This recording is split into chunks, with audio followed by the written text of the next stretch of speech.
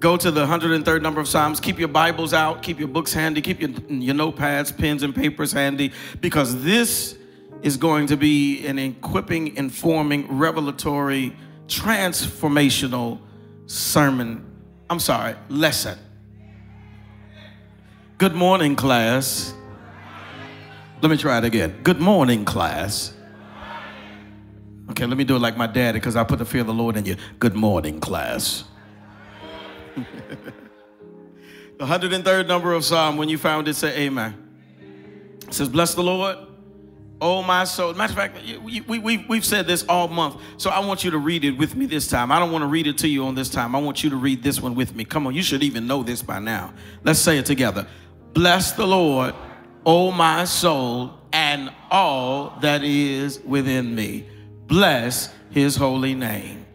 Bless the Lord, O my soul, and forget not all his benefits. Woo. Blue Cross Blue Shield don't have nothing on him. Let's try that one more time just for posterity's sake. I want to make sure that I get it into your spirit, that it is etched in your mind, that it becomes something that you can recall on any occasion, because you will need to remind yourself to bless the Lord. Why do you think so many times throughout the scriptural text it gives us the admonishment to go ahead and bless him, to praise him, bless him, praise him, rejoice, praise him, bless him. Over and over again, to continually and perpetually reminds you.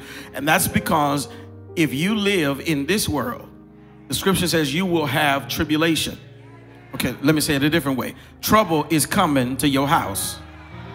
Trouble is coming to your doorstep. It's going to mess with your children. It's going to mess with your mind. It'll get in your finances and mess with your money. It'll break up your family. Trouble is coming. Trouble is sent by the satanic. So the demonic imps are unleashed. And the devil's, his position description is real simple. It's to steal, kill, and destroy. And so in this life, you got to remind yourself that when the enemy does attack you, when the enemy comes in like a flood, God raises a standard against him. When, not if. If the enemy comes in, maybe the enemy will come in. Should the enemy come in? Perhaps if the enemy breaks in. No. When. It is a word of inevitability. When the enemy comes against you, like a flood. We read it wrong. We say when the enemy comes in against you, like a flood. No. He ain't coming like a flood. He's going to appear as a roaring lion. He's going to emulate a roaring lion. But who's coming like a flood is the standard of God. Who's going to wash away sin? Who's going to wash away Satan's stains? Who's going to come in like a flood is the standard of God. Okay, we're already teaching, okay? So I'm going to drop this, but I can't push it. I really got to get done with this. But let me make sure that you understand. The reason you can't get excited is because you don't have a complete understanding. Our people perish for lack of... The professor is in today, y'all. So let me help you out. A standard is actually a banner. We say standard as if it's exclusive to a principle. It is a principle. Our standard is our principle. It is the line that we draw that you do not cross. Are you with me? So what God did was he established a standard. And the other meaning of standard is banner or flag. So when you have a banner or a flag, it is a standard of everything that you, your country, your organization, your ministry, your life, or your family represent. It is the symbol or the symbolic representation of all your principles. Are you with me? So when he says, like a flood, I'll raise up a standard, he is actually saying, I'll raise up a banner or a flag. When the children of Israel were to be assembled and they were about to march forward, they assembled them in groups called tribes. Every tribe, go and get with your own tribe. Can you imagine the confusion if there was no order or no standard or no symbol of representation? Because they would know where their tribe was. So they lined up with a banner or a flag. Are you with me? And so when they lined up behind the flag, they found the flag that represented their tribe, which also possessed all of their tribe's traditions and standards. Please say amen if you're with me. Just blink if you hear me. So when they raised up a banner, they raised up a standard, they raised up a symbol, everybody could identify them. Each tribe would know where their tribe was. So when he says, I'll raise up a standard against you, against him. When the enemy comes in like a flood, God will raise up a standard against him. Please understand, what he's saying is, I'll raise up a banner. I'll raise up a symbol. I'll raise up principles. I'll raise up the representation for everything and everybody that is riding with this particular standard, banner, or flag. Okay, I'm really getting ready to mess you up, because the standard that we stand behind is Jesus. He is our standard, our symbol, our banner. He is our flag. He is the representation of all those who consider themselves believers in Christ Jesus. Are you with me? That's why you've heard this all your life and you didn't even understand what it meant. I'll hold up the blood-stained.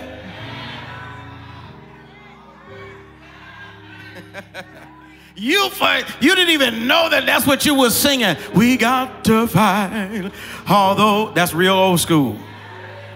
You got to hold up the bloodstained banner. Why is it bloodstained? Because he gave his life. Because it's stained with the blood of Jesus Christ that purifies, that signifies, that symbolizes, that saves, that sanctifies.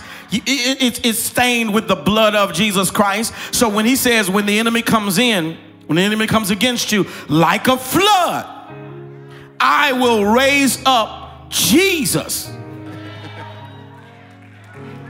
You will have to remind yourself over and over again to bless the Lord, oh my soul, when he's hitting me with everything that he has. Bless the Lord, oh my soul, and all that is within me. When your children have lost their entire mind and think that they're going to act crazy, bless the Lord.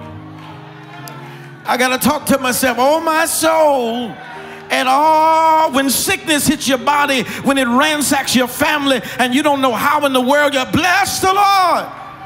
Let me talk to myself, oh my soul, and all that is within me, bless his holy name. And just in case you get to a place of complacency, he says it again, bless the Lord, oh my soul, and forget not all his. Jump over to 1 Thessalonians right quick. Come on, 1 Thessalonians, the 5th chapter, verses 16 through 18. 1 Thessalonians, 5th chapter, verses 16 through 18. I'm going to read it to you from the New King James Version. 1 Thessalonians, the 5th chapter, verses 16 through 18. Holler if you hear me. Okay, it's about 5 of y'all. That's good. 1 Thessalonians, the 5th chapter, verses 16 through 18. Okay, it says this, real simple. Rejoice always. Pray without ceasing. In some things, in a few things, in the good times, in everything, do what? Give thanks. For this is the will of God in Christ Jesus for you, according to the New King James Version, but according to King James Version, it says concerning you. Rejoice always. Pray without ceasing. In everything give thanks. For this is the will of God in Christ Jesus for you. Let's pray. Father God, in the name of Jesus, I need your help. You truly are the master teacher. You are the professor. You are master and savior.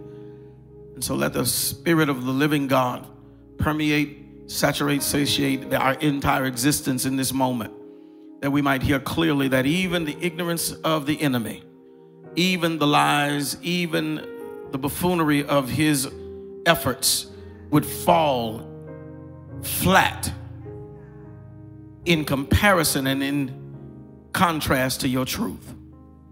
In other words, God, kill our ignorance with your truth. Cause us to be resilient. Cause us now to even be equipped so that we might stand in that evil day. That the enemy, when he does come in, we will not lay down our capacity to still praise our God and to tell you thank you. We cancel and bind every distraction, every demonic device that has been launched against our head, heart, and our hearing. We stand now with open arms, open eyes, open ears, and open heart and mind, that you might speak truth and cause us to be different. We do not want to leave the same way that we came, but we want to be changed and better in Jesus' name. Have your marvelous and magnificent way. Speak to us and through us and get the glory. In Jesus' name, let everything that has breath shout hallelujah. Don't play with it. Come on, shout hallelujah and amen. You may be seated in the presence of our God. Let me try it one more time. Good morning, class. Yes, the professor is in. For the last 3 weeks, we have dealt with this theme. This is the culminating week of this particular topic, but it should never be the culmination of this particular principle or practice in our daily lives. I have been pushing and perpetuating the message which provokes hope, which provides healing, and should equip you with empowerment. And very simply, it is to remember who God is and what God has already done. Very simply, we have called this and coined it November to, okay, about 10 of y'all been paying attention all month. We got a long way to go. Tell your neighbor, don't cheat off my paper, get it for yourself. This is a November to remember. It is a November to remember. I said it, I think maybe last week or the week before. I said it before that when I first announced that most people look with anticipation that God's going to give you memorable experiences this month. But you thought that it would be new things, new experiences, new favor, new blessings. My prayer is that by this time in the month, you have learned to appreciate all of God's previous favor, previous blessings, previous grace and mercy that he's already extended to you. I have lived finally long enough where it means something to me more than just a colloquial saying of the church jargon, that if he never does another thing, he's already done enough. As a matter of fact, he's already been good. He's already been merciful. He's already been kind. He's already been forgiven. I'm looking at you. You look like Lord have mercy. He's already done all of these spectacular and marvelous things, but our tendency is to become complacent in the favor of God and the gifts of God and the grace of God, and we forget not to praise, or forget rather to praise him for what he's already done, because we're lamenting what he just has not manifested yet. So I'm gonna say it one more time. This is a November to remember. And the first step in all of our lives should be to make sure that we sit down and have a moment of recall, that we remember the blessings or the benefits of God. They are plentiful. They are many. They are vast. That we remember all that God has done to equip us, all that he's done to sustain us, all that he's done to provide for us, all that he's done to protect us. And in the first week, I gave this admonishment. I said, listen, I want everybody to sit down and have a list of remembrance.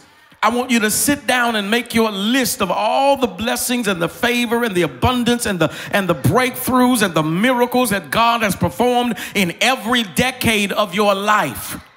Some of you, if you look back to your teenage years, you should be thanking God that you got out. Some of you, if you look back in your 20s where you confused and trying to figure it out, but God kept you and even showed you the way out. Some of you in your 30s when you were trying to work for it, when you were scraping and scrambling and trying to get to where you were trying to go, you should thank God that you didn't die under the weight of the pressure of your own anxiety. I'm trying to preach like you feel it right now.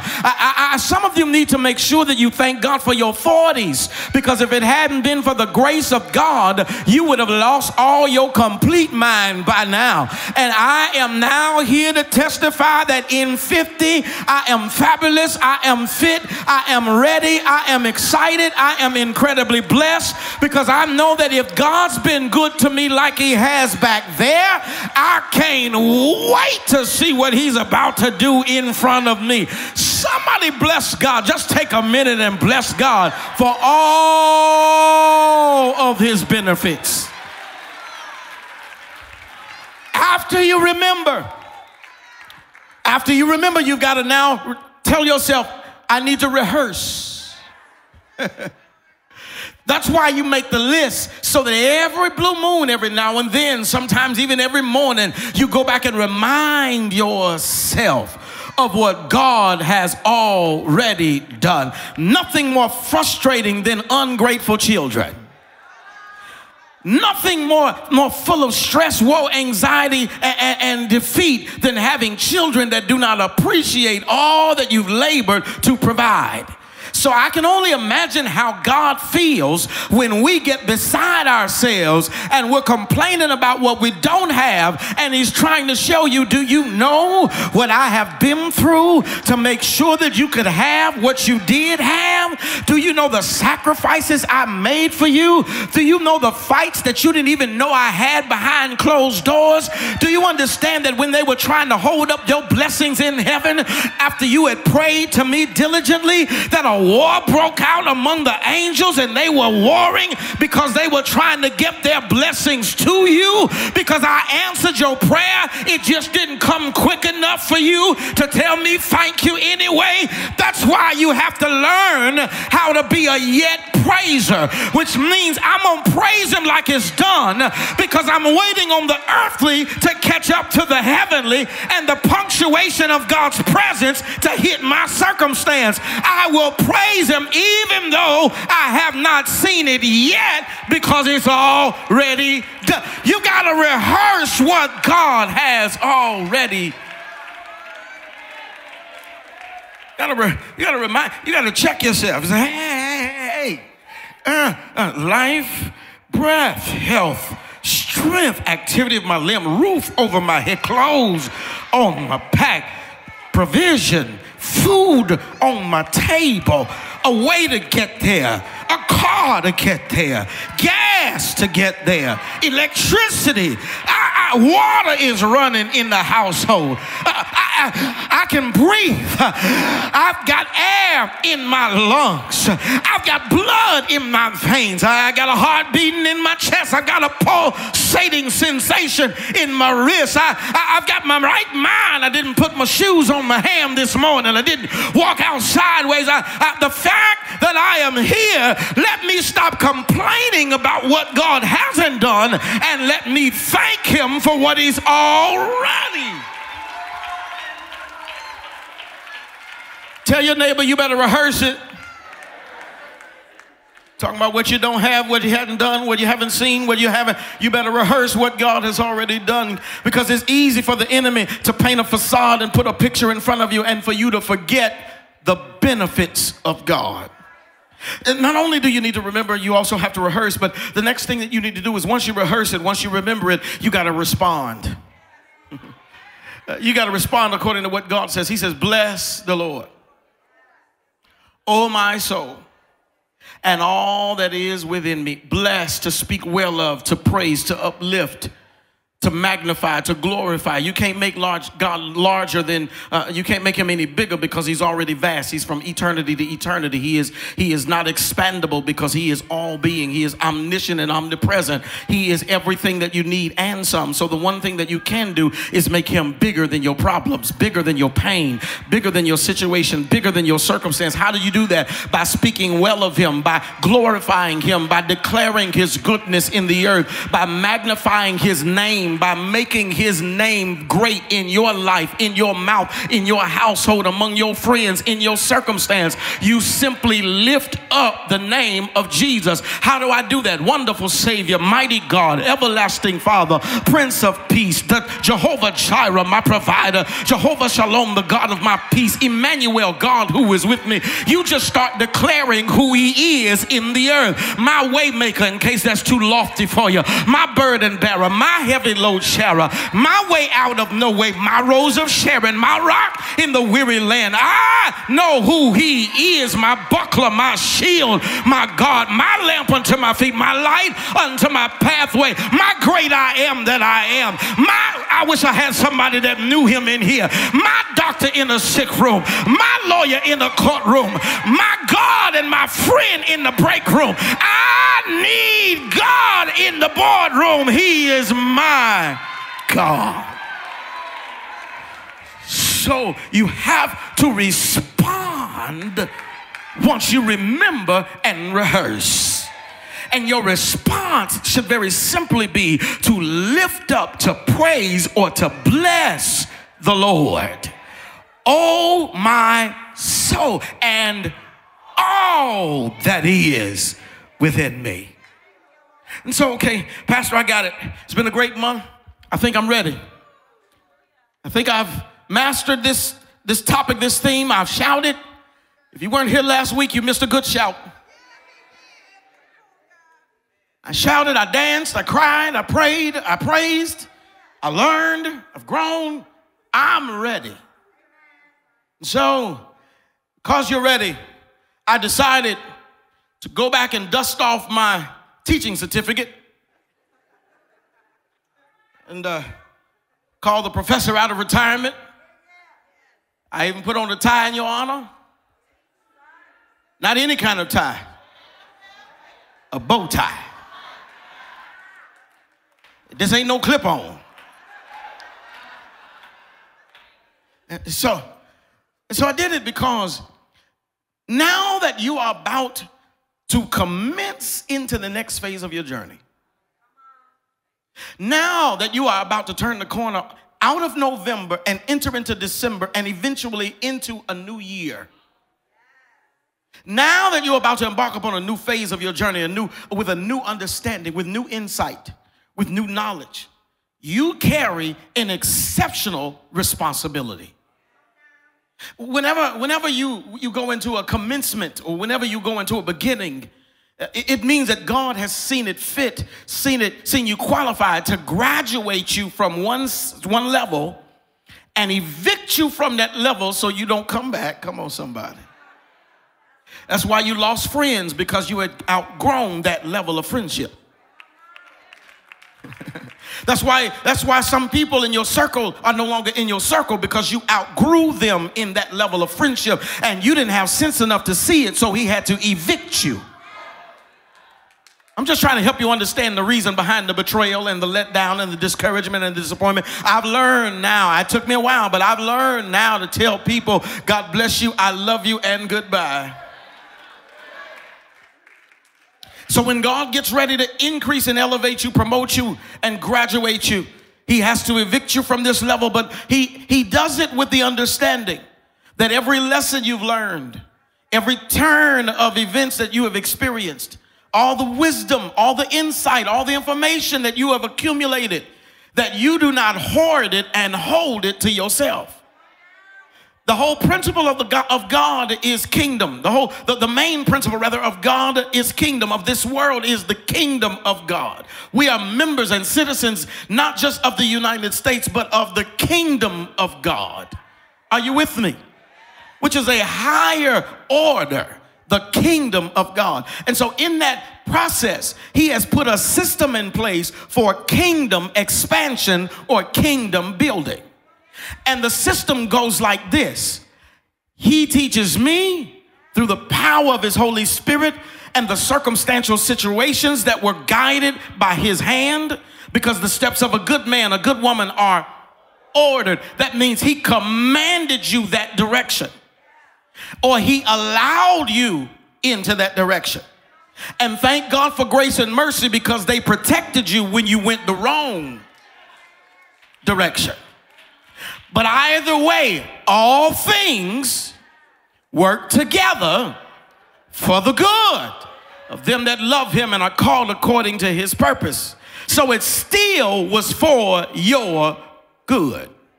So when it came together for your good, and you commenced upon this journey and eventually passed the test, and you got to the next level of increase or graduation or your commencement, your beginning of a new season, God gives you this one understanding that the kingdom principle works like this. I'm going to teach you in this process. So I need you to not be stingy, and I need you to teach somebody else what I have already taught you. Are y'all with me? That's why he says, go make disciples of men. Teach all nations. Baptize them in the name of the Father, the Son, and the Holy Spirit. He gives us this divine commission because our role, our job is to take what we've learned and teach somebody else. So the one thing I could not afford to do is have jackleg teachers leaving this month. No. You're going to take a test today. You're going to have to pass this class today, or we're going to have to hold you back for another month. The number one question, this is where I want to begin this process of helping you to understand. You remembered or recalled, you rehearsed, you responded, but I don't want you to miss this. You now have responsibility. Do you know how many of us shout and have a good time in God because of our new revelation, because of our transformation, because of our understanding of God and his goodness, and we leave out of here and tell nobody? You selfish. You stingy. Yeah, how dare you? How dare you experience this level of grace, increase, favor, revelation, insight, transformation, and you don't tell nobody else how to get it? You don't tell anybody else the way to the peace that you found. You don't tell anybody how to get to the joy. You literally go quietly into your cubicle and you do your work and hold your head on your desk, and you know everybody around you is miserable, and you have found the way to joy, to be able to keep going and have a smile on your face even when the enemy is against you. You figured out that God will raise Jesus up against him, and the bloodstained banner protects you and prevails against any demonic attack that you see it's a demonic attack, and they come to you and want to dump their information on you, and not one time do you even talk about who Jesus is or pray with them in Jesus' name so that they can give the credit to whom the credit is due when he turns it around, not if, when he turns it around and works it in their favor. How dare you be this blessed and don't tell nobody how you got there? So let me equip you. This is your test review. When I was a school teacher and I was teaching high school and middle school, junior high, would come time to testing, we get close to the final exam, and I would spend, it was a lot of information that they had to accumulate, that they had to amass and retain. So I would spend a whole week doing nothing but reviewing everything that we had experienced, so that when we get to the final, they would have an opportunity to pass. Because if they did not pass, they did not pass. Y'all will get that tomorrow. If you don't pass, then you don't pass. Let me say it a different way. If you don't pass, then you repeat. Okay, I'll say it a different way. If you don't pass, you won't graduate. So we'll see you next year, same condition, same position, same people, all over again. Please tell some people around you, I'm going to pass. I'm going to pass. Here's your responsibility. The number one question that's plaguing man that mankind struggles with, and I've looked in many different resources and found this to be factual, or even in my own research, I found this to be the greatest question. Every single year I do a series called You Asked For It. And I position it before the congregation and I give them specific topics that God has allowed me release and peace to teach on. And I let you tell me what it is that you ask for, what you are struggling with, what you want to learn, what you want to know. So every year I do a series called You Asked For It for that purpose. And it never fails. Every single year there is the top prevailing theme that always surfaces and manifests itself as the most pressing question that the congregation, and now even understanding that mankind has. And that is, what am I here for? What is my purpose? Rick Warren did a whole series and wrote a book called Purpose Driven Life that became a New York Times bestseller and was translated into many different languages and has transcended all barriers around the world. He sold tens of millions of copies of everything purpose driven, because it is the number one question that plagues mankind's heart and mind. If you're mature, you ask it a different way. It's not what am I here for? It's not what is my purpose. If you're mature, this is how you ask it. God, what is your will for my life? You got to be pretty mature to ask that, because, you know, when you pray that prayer, our Father which art in heaven, hallowed be thy name, thy kingdom come, thy will be done on earth as it is in heaven. I don't think we ever understand what we're really saying. It's become so ritual that we don't have a relationship with the text or the words that we're speaking. When you say thy will be done, that means his will over your will. Okay, I'll do it a different way. That means his will over your wants. His will over your own wishes. His will over what's comfortable and convenient. His will over what's popular. So when you say thy will be done, that is a magnificent prayer, a component of a magnificent prayer. And so I want you to make sure that you understand, to be a mature believer, to pass and graduate to the next level, you have to be able to ask the purpose question a different way. Instead of what is my purpose, what am I here for? What is your will for my life? Because your purpose, I know every time I've ever heard this taught, people will say, in order to find your purpose, just find what you're passionate about. The problem I have with that is that I'm passionate about some things that ain't in his will.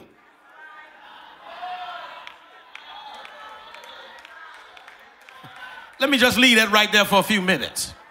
It's some things that I love to do that I shouldn't be doing. As a matter of fact, some of you did it this week because you ate till you had to undo your pants at the table. But you're passionate about it. Well, maybe I'm a professional eater. Are y'all with me? The number one question should be, God, what is your will for my life? How can we tell the person who created us for his purpose what his will is or our purpose is for our lives? No, I have to ask him, seek him for wisdom, guidance, and direction, and ask him, what is your purpose for my life? If that's your question, let me just see your hands. If that's your question, if you're ready to ask that question, because if you're not ready for the question, you ain't gonna pass the class. Anybody ready for that question? Lord, show me your will. Show me your will. If that's your question, say it. Show me your will. Okay. He sent me with the answer. Stop listening to people's opinions and feelings for answers and start seeking out truth. Are you with me? There will be false prophets. There will be wolves in sheep's clothing. There will be false doctrine and false teaching. So what I need you to go for is truth. There is but one truth, and it is the word of God. So there's a lot of people who tell you, well, I think you ought to be, I think you should be, I think you're going to be, I think this is what you should do, or you're really good at this, or you really seem to enjoy this. No, no, no. I don't need your conjecture, your feelings, your thoughts, or your opinion. I want to know, God, what is your will for my life? Now, the manifestation of God's will carry out in different ways. He puts, because it's a kingdom system, he puts different graces and different gifts in different vocational positions. But there's one foundational principle or one foundational truth that is the will of God for every single person who is a believer in Christ Jesus. It is his desire that every person would be saved, and every person, God says, my desire is that none would be lost and all are saved. So he wants this to be everybody's desire or everybody's foundational principle, because that's his will. But he especially is concerned about those who are in Christ Jesus, understanding and honoring his will. Please say amen if you're with me. No child left behind. Come closer, lean in. Here's the answer to the test. This part of the test, this is your review. In 1 Thessalonians 5:16 through 18, he says, rejoice always, pray without ceasing, in everything give thanks, for this is the will of God in Christ Jesus concerning you. Are y'all with me? It wasn't even hard, was it? I think y'all gonna pass this part of the test. It gets harder though, brace yourself. Rejoice always, pray without ceasing, in everything, what? Give thanks, for this is the will of God in Christ Jesus concerning each and every one of us. In 1 Corinthians, there's a lot of gifts that are given. Goes through all of the list of the spiritual gifts, the gifts that are given, the graces and gifts that are given by God. And so among that list, there are two principles or practices that are missing. It doesn't mean that anything is missing from the word of God, and you'll understand it in a few seconds. But these spiritual gifts are the grace of God imparted into people's lives and capacity. You've heard it this way, they're just gifted. You with me? But there are some principles that need to be put into practice. They're not gifts, they're principles. And here they are. Prayer, that's one principle. You're not gifted to pray. You don't get the gift of prayer. You have the discipline of prayer.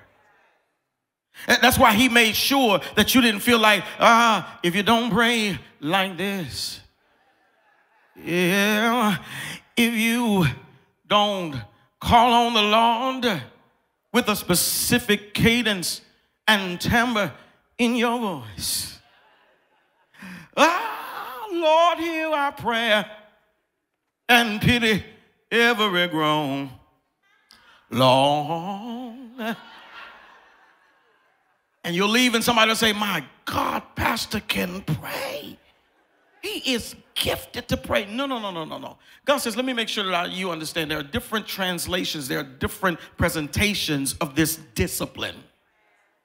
But at the core of it all, it's just a discipline. He says, just because you don't use lofty language, as a matter of fact, let me make sure you're clear.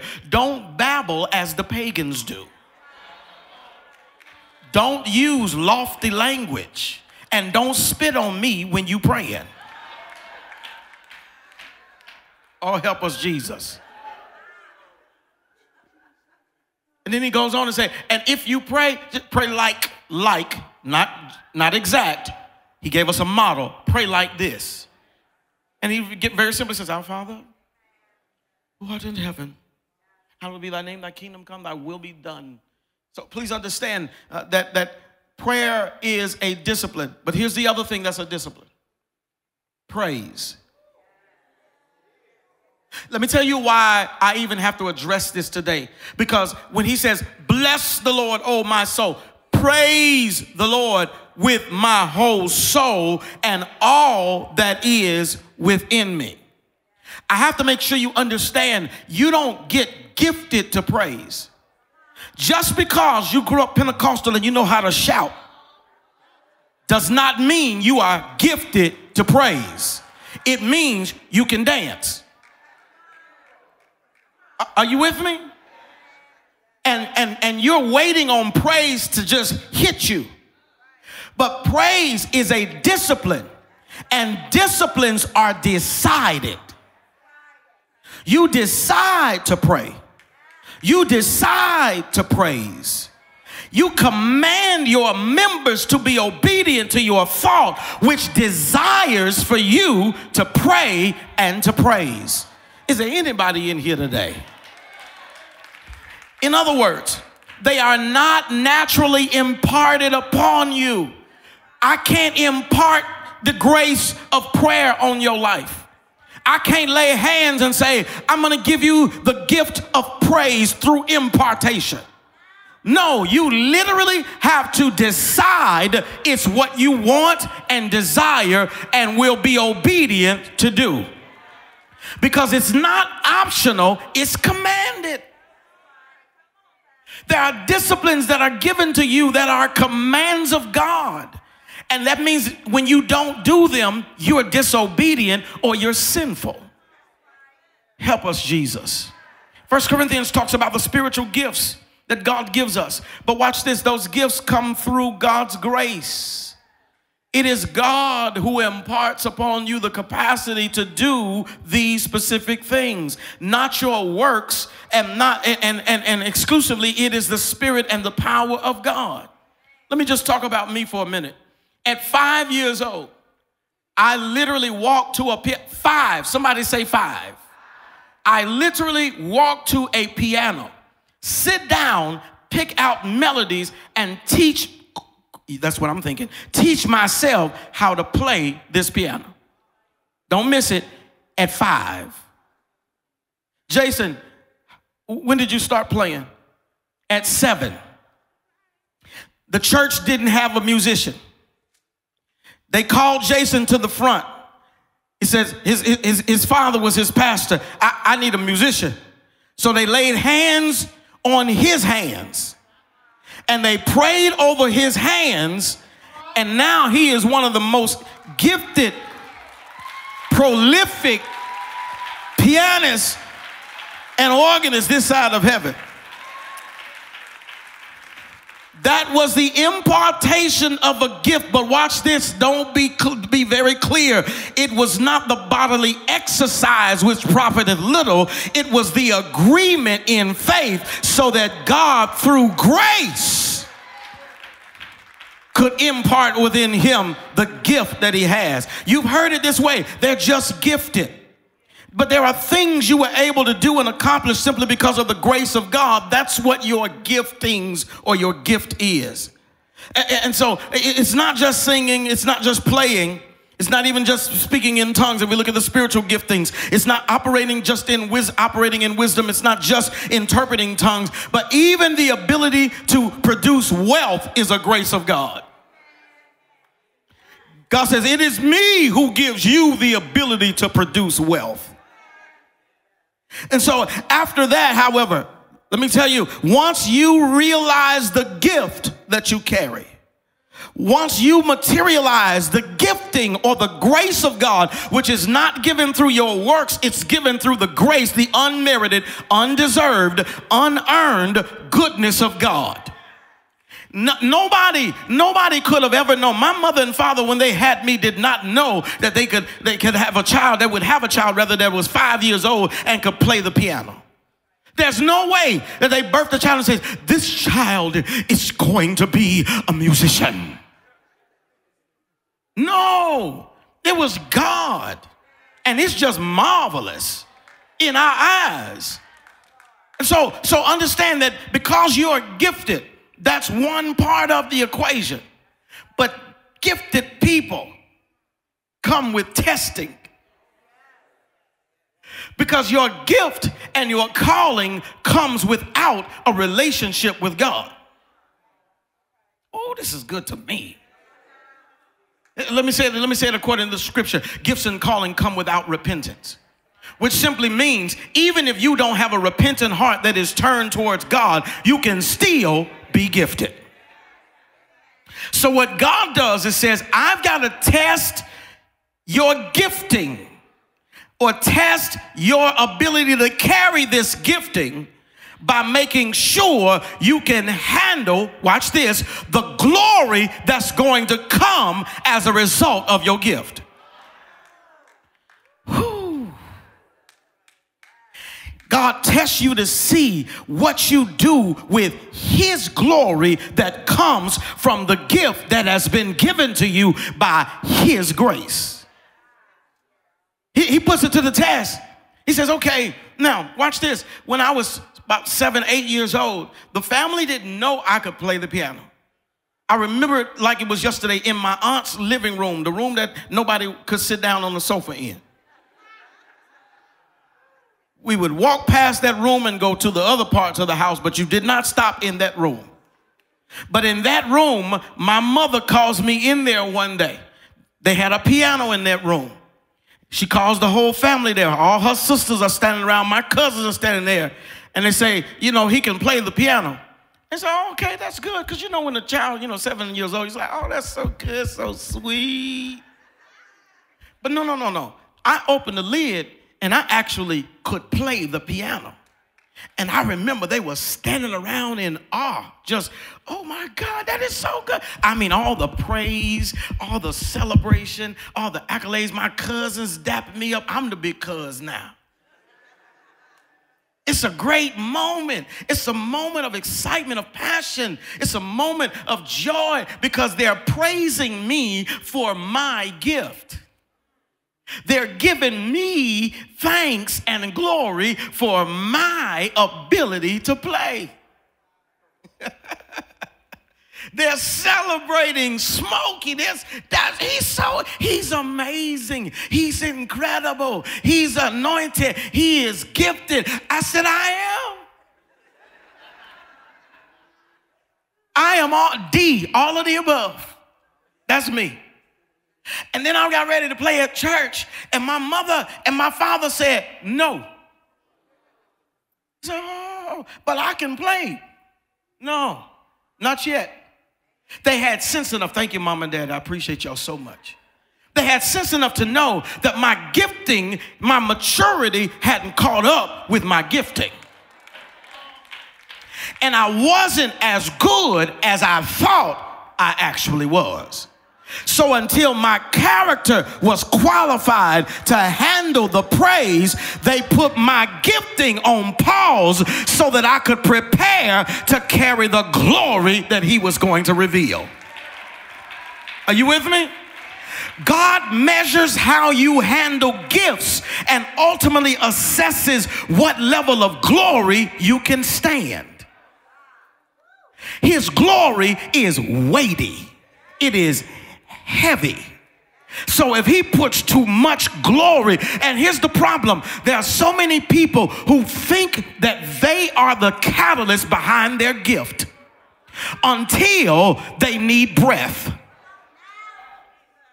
until sickness arrests their family or their own bodies, until there's a circumstance that they don't have enough money to be able to fix, until there's something that their fame, popularity, or the glory that they have amassed unto themselves cannot get them out of. God measures how you handle his gifts to assess whether or not you can handle the level of glory, watch this, that will come with elevation. He has to do this to see if he can not just if you can handle it, but he also wants to see if he can give you more. He says it like this. Are y'all still with me?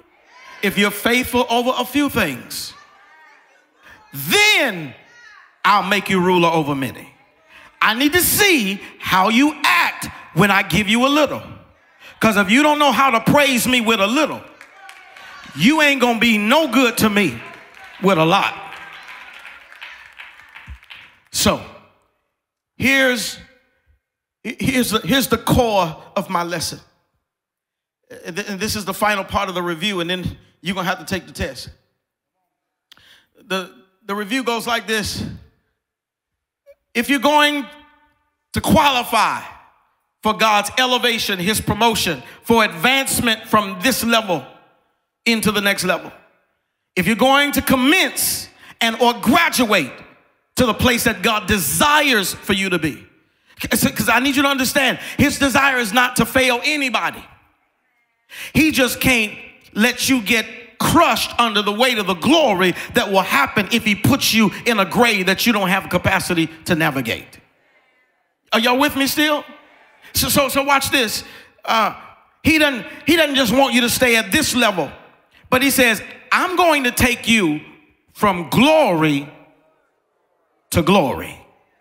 It's not going to be enough for you to just have this level. That's why you got to be careful not to be complacent and remind yourself to praise God even in your pain, because God is testing you. He is allowing certain things to happen to see if you can handle the level of glory. Please know that you are famous in hell.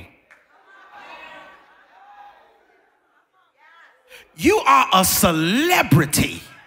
And the more favored, the more blessed, the more joy-filled, the more grace-carrying, the more merciful mercy that you've received, the more abundance. You are famous to the demonic imps who want to take all of the glory off of you, strip you, and destroy you, so that you no longer bring honor and glory and attention to the nemesis of Satan, which is God himself. So your name is already, you keep trying to play yourself on social media. You don't have to do that. You're already famous. They got you on a hit list. If we do not stop this family, they're going to create something in the earth that their bloodline will magnify, glorify, and praise God in a way that millions of people will be saved, and they'll know who God is because of them. If we don't stop them now, they might walk in the break room and turn the whole break room into a prayer service. If we don't hit them with everything we have now, they might come out of this season and be a testimony, and everybody else overcome the enemy because they see what God is capable of doing. If we don't stop this boy and put him in a situation where he can't sing, can't preach, and can't pray, and can't praise, he might open his mouth and something in the earth shift, and an entire movement will be manifested that brings glory back to the one to whom it is due.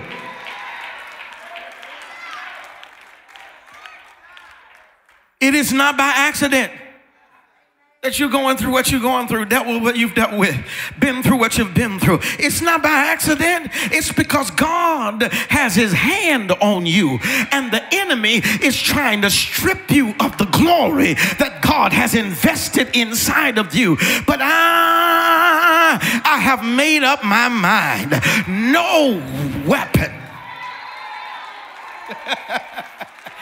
No weapon formed against me shall ever be able to prosper. Greater is he that is inside of me than the stuff that is happening around me and in my world. I am not just a conqueror. I am more than. I am on the top side of conquerors. I'm at the upper echelon of conquerors. I am victorious in Christ Jesus. Why? Because I know it's not I, but it's Christ who is living inside. This ain't my gift, it's God's gift. This ain't my platform, this is God's platform. This ain't my pulpit, this is God's pulpit. This ain't my children, these are God's gifted children. This ain't my anointing, this is God's anointing. As a matter of fact, I ain't mine, I belong to him.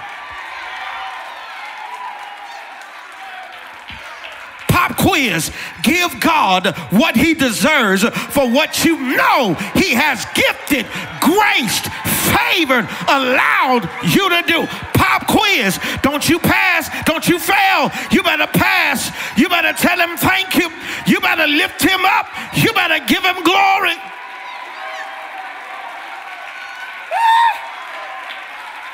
Yes, God, it's yours. It's yours. It's yours. It's your house. It's your house. Ain't my house. I thank you for letting me live in it. Thank you. The earth is the Lord's. It's your world and the fullness thereof, and they that dwell therein.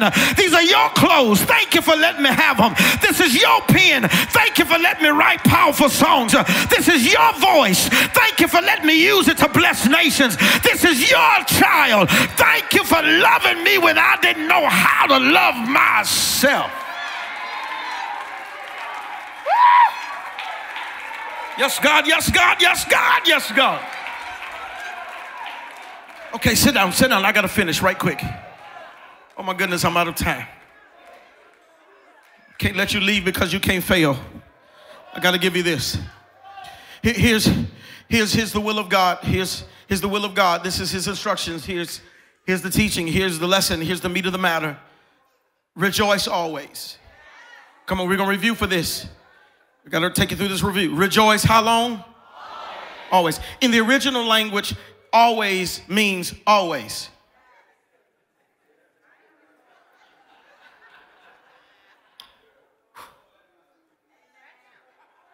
Always translates always. In the Hebrew and the Greek, always is always. That means with or without pressure. Always. That means in the middle of it or with the absence of pain. Always. That means with or without disappointment. Always. Whether I get it, and even if I don't. Always. If his will doesn't even align with my wants and my wishes, when I'm disappointed, or when he surprises me with blessings and favor that I didn't even have room enough to receive. Always. Whether they leave me or whether they stay. Whether I got to do it by myself or he sends me an army of people to help me. Rejoice always. See, God is looking for somebody he can trust. He wants to know, how much of my glory can you handle? Your opposition and your challenges that you face, they come to strengthen you. They strengthen your resolve. Watch this, but they also build your character. You think God is concerned about your content. God is concerned about your character.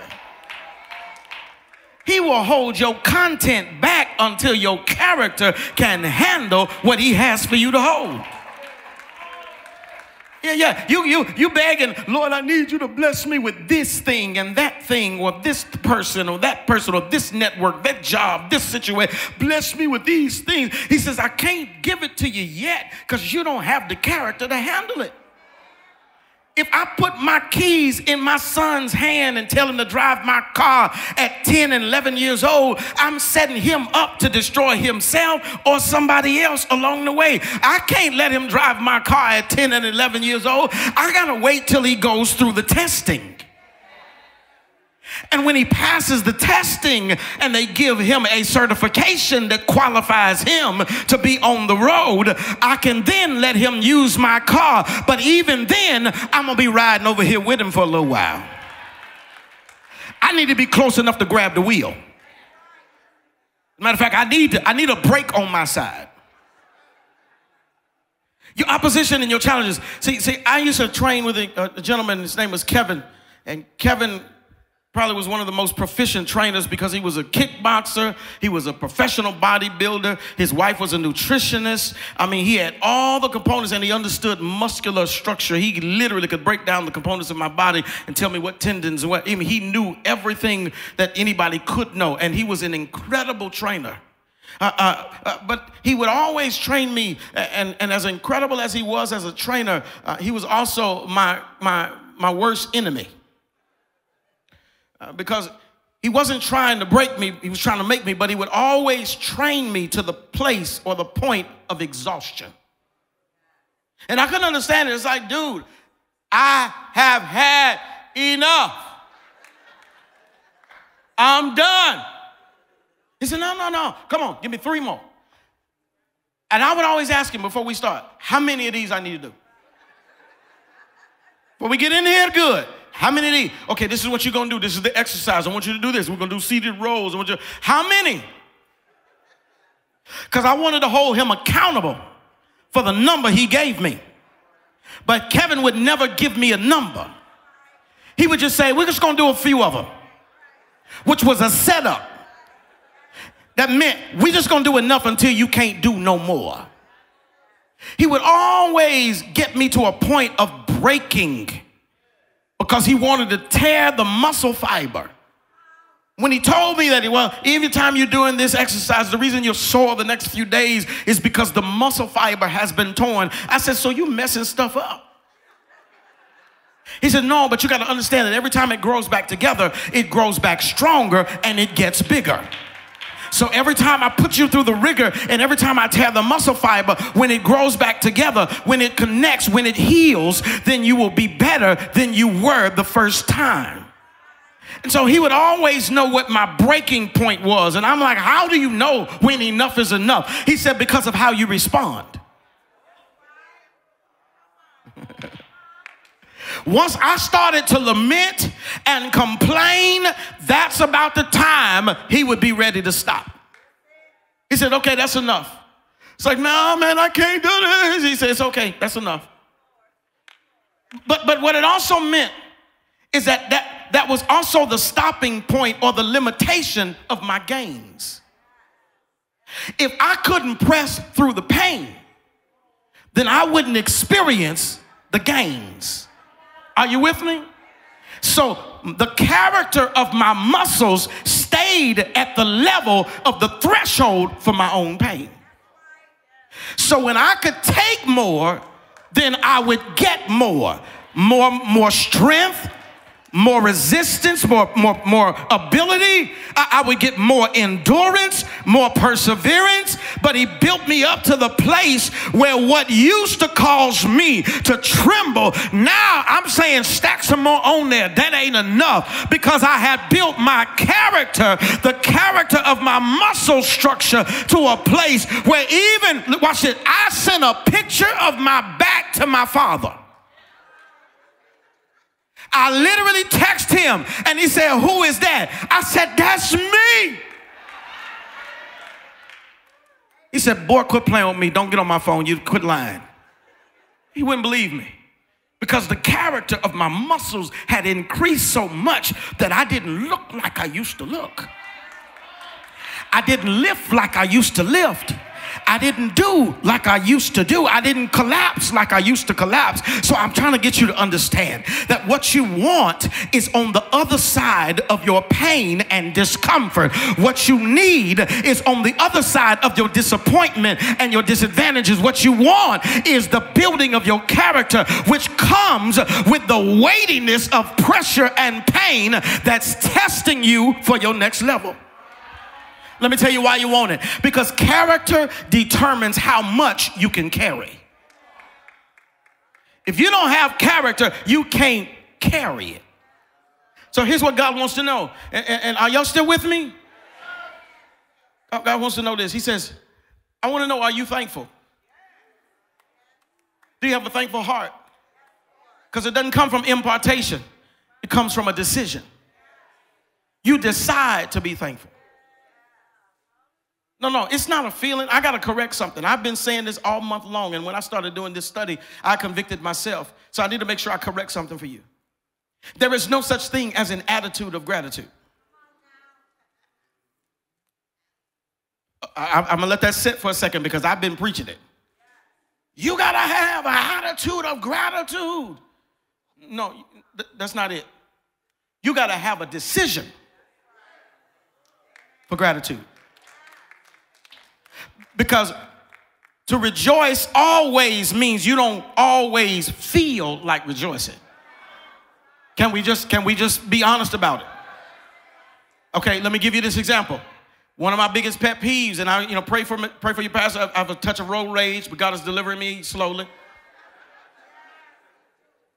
I can't stand for somebody to get in front of me, and I'm in a hurry, and they're going super, super slow. Or when they put their blinker on and they turn, and it take them 30 minutes to turn. Just turn your car. You breaking my stride. Now I got to slam on my brakes and almost hit you because you taking 3 hours to turn the corner. I have to command myself because I don't feel like rejoicing right then. I have to command myself, rejoice always.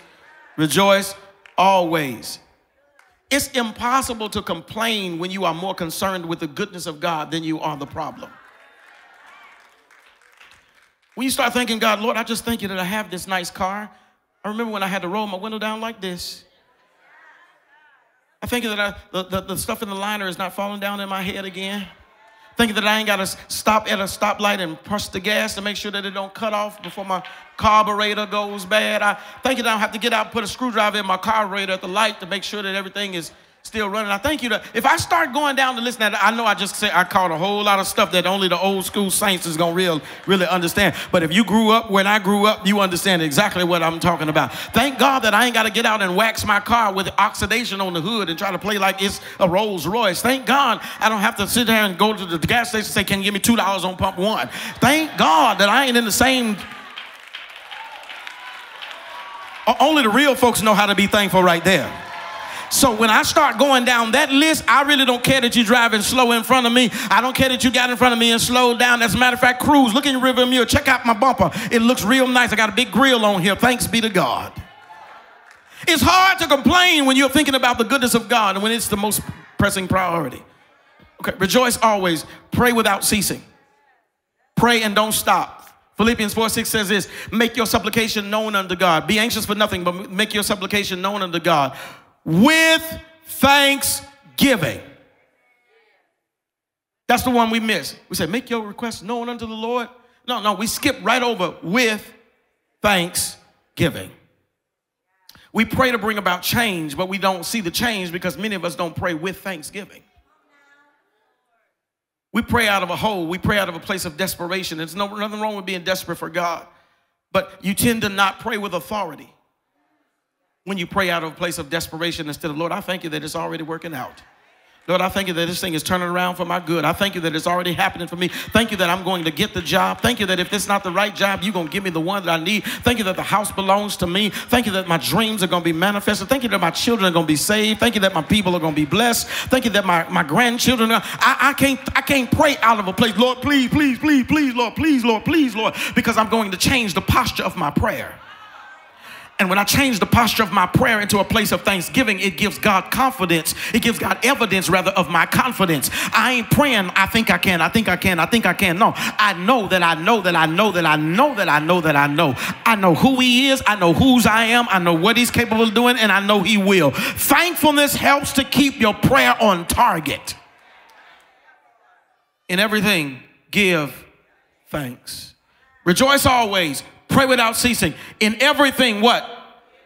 Okay, how do I give thanks when the stuff ain't good? My father's favorite hymn.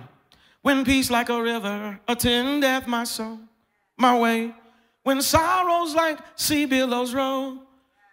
Whatever my lot, thou hast taught me to say, it is well.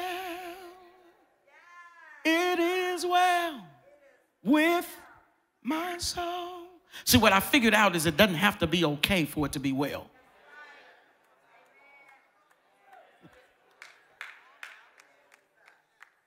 It ain't good, but it is well. I ain't there yet, but it is well. How do I thank God for my problems? In everything, give thanks. How do I thank God for my problems? Okay, Let me help you out. We're not thanking God for the problems list. We're thanking God for what's not on the blessing list, or what's not on, rather, the problems list. Are you with me? Let me say it again, because I want you to miss it. We're not thanking God for the problems that are on the list. We are thanking God for the problems that are not on the list. Because as bad as you think it is, oh, it's a whole lot of people that would love your hand. They would pray for your problems only. They would scoot, roll, and crawl into your problems and say, Lord, I thank you. So you're not thanking God for the problems that are on your list. You thank God that you thank God for the problems that didn't make your list. When you pray from a place of pain and problems, you change your posture of your prayer, and you pray yourself out of a hole instead of in a place of authority and out of a heavenly place. You were not made to be seated in low places, but you were made to be seated in high places in Christ Jesus. So playing out of a place of desperation is not the thing. I've got to pray from a place that I say, God, here it is. I know who you are. I know what you're able to do. So I thank you that it's already done. And then he wants to know, do you really trust me? In other words, when I don't do it, when and how you want me to do it, can you really still rejoice always? In everything, will you still give me thanks? Rejoice always. Pray without ceasing. In everything, give thanks. Here's your test. This is the final exam. Take everything off of your desk, except for a pen and paper. You don't even need a calculator for this. This is your final exam. In the scripture, and I'm not going to go there and read the whole thing. In Deuteronomy, the 8th chapter, I want you to read it at your convenience. In Deuteronomy, the 8th chapter, it's a commencement address. It's literally a commencement address. They're about to embark upon a new season, new territory. And this is the instructions that he gives. When you have eaten and are satisfied, praise the Lord your God for the good land he has given you. When you come out of Thanksgiving holiday, in verse 11, be careful that you do not forget the Lord your God, failing to observe his commands, his laws, his decrees that I'm giving to you on this day.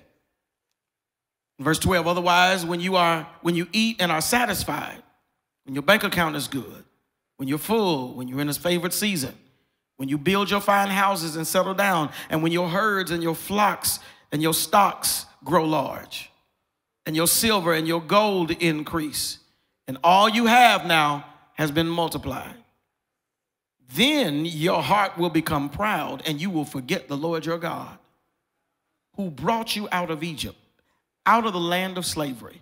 He led you through the vast, dreadful wilderness, that thirsty, waterless land, when its venomous snakes and scorpions tried to consume you. He brought you water out of a rock. He gave you manna to eat in the wilderness, something that your ancestors had never even seen before. He did it to humble and to test you, so that in the end, it might go well with you. So the last questions on your test is simply this: thankfulness. You can't be trusted with praise until he can trust you with criticism. Can't be trusted in increase until you learn how to trust him in loss. He can't trust you with loyal friends until you know how to trust him in betrayal. You can't be trusted in pain until you learn how to trust him for his promise. So the question that I have, and this is the final part of the test, now that you've remembered, now that you've rehearsed and responded, and now that you know your responsibility, this is it. Ain't by me. What you gonna do with it?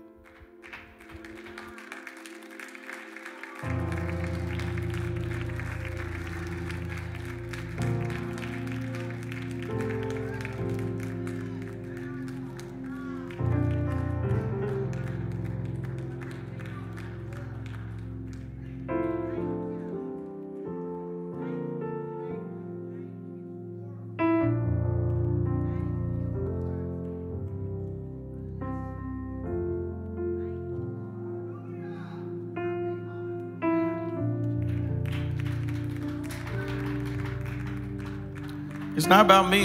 You waiting on me. It's not about me. This is to see if you're ready to handle what he has for you to hold. Well, how will he know? How will he know that I'm ready? Because nobody has to push you to praise him. You enter into his gates with thanksgiving and into his courts. Nobody got to remind you how good he is. Nobody has to push you, pump you. You don't need the praise team. You don't need the drums, the organ. You don't need any of that. You just praise him on GP. You know, you praise him just because. Yeah, general principle alone, you just praise him because nobody has to remind you that he gave you breath, health, strength, activity. He'll know you're ready to handle it. When you become a praiser, when you learn how to bless the Lord, oh my soul, and all that is within me, bless his holy name. Bless the Lord, oh my soul, and forget not all his benefits. Last chance. This is an extra credit.